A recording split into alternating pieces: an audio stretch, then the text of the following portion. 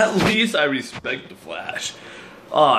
Seriously, dude, like, I was reading some stuff about Superman, and even though the Flash, I think, is stupid with his powers, at least he's not a dick like Superman. When, like, Supergirl first showed up, the first thing he did was put her in an orphanage.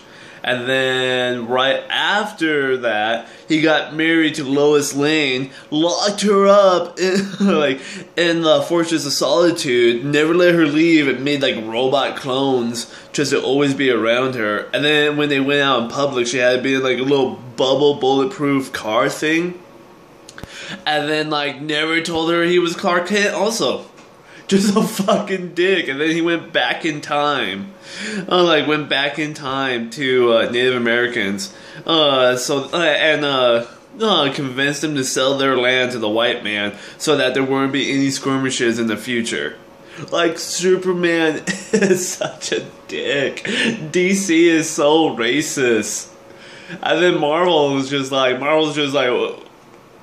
you guys are dicks. At least our superheroes are respectable. Even like Chipmunk Girl, man. Even Chipmunk Girl. I respect her a lot more than Superman. And that's fucking retarded.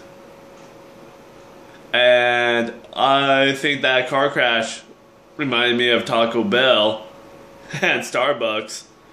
Of someone always crashing into a place that I fucking love. Alright, bro. Alright, I'll talk to you later. I'm gonna go get something to eat. I'm so hungry.